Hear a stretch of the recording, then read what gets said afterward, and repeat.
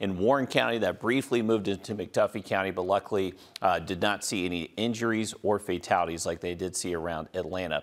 And a little bit calmer outlook as we head into tomorrow. We do have a cold front moving in on Thursday, but luckily not expecting severe weather for a third week straight. So good news there. We do have cloudy conditions though, and these clouds are going to stick with us this evening into tonight. Temperatures are warmer than average. We're hitting the mid 60s right now this afternoon. If you have any plans, we'll hang on to the clouds, but luckily not much rain or forecast through the overnight hours. We're going to stay in the low 60s up until around midnight, and then heading into tomorrow, it looks like the biggest concern with this cold front moving in is just going to be some very gusty winds. We could actually see wind gusts up to and possibly over 30 miles an hour at times as we head after lunchtime tomorrow. Overall rain chances don't look to be a huge concern for us, especially in the morning hours before lunchtime. Just a very low chance of maybe a sprinkler or two as we head towards lunchtime, especially later into our Thursday afternoon. That's when that main front is going to arrive. That's when it's going to be gustiest with those wind gusts up to 30 miles an hour, and then possibly seeing a stray shower, but overall not looking like everybody is going to see rain from that front moving through Thursday afternoon. By the time we get to around 7, 8 o'clock tomorrow, all that rain is out of here, and then we are going to dry out Thursday night all the way into our Friday. You can see there is a severe weather threat, though, across the Mississippi Delta all the way to Memphis, and they are tracking the chance possibly for a few spin-up tornadoes ahead of that front.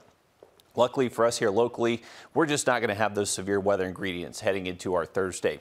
Here's a closer look at the two-state, though. So between, say, Atlanta and Columbus, there is a quick wave of showers just kind of moving south to north.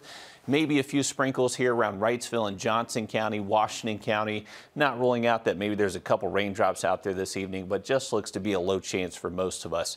You can see the cloud cover will be pretty steady into the overnight. We'll wake up generally mid to upper 50s by early tomorrow morning. Our temperatures are going to be warm with those winds pumping out of the southwest up to 30 miles an hour at times. It's going to be drawing in that much warmer air, so we should actually see our high temps hit the mid 70s, and then there you go. That is the dying front, just bringing us a low chance possibly for a quick passing shower.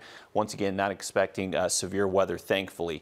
All that moves east of us once we move past a couple of hours after sunset tomorrow. Back to a little bit cooler, more seasonal outlook by Friday. We'll wake up in the 40s, and in the afternoon, generally into the mid to low 60s. Here's your day planner on Thursday. Cloudy skies through most of it. Temperatures will be feeling warmer. We'll actually hit the 70s tomorrow afternoon, and those winds definitely will be gusty. So make sure you're avoiding the lake if you can, especially in those smaller crafts. So not the best day to take the kayak up to the lake. And also remember our high-profile vehicles, 18-wheelers, UPS trucks, FedEx trucks. These type of winds can definitely move them around on the roadway. So just a heads up, give those vehicles plenty of room out there. But there you go. Future wind gusts anywhere from around 30, 35 miles an hour at times tomorrow afternoon. So definitely a windy outlook for us.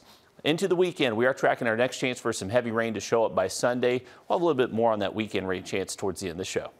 Thanks, Riley. Budget talks continue.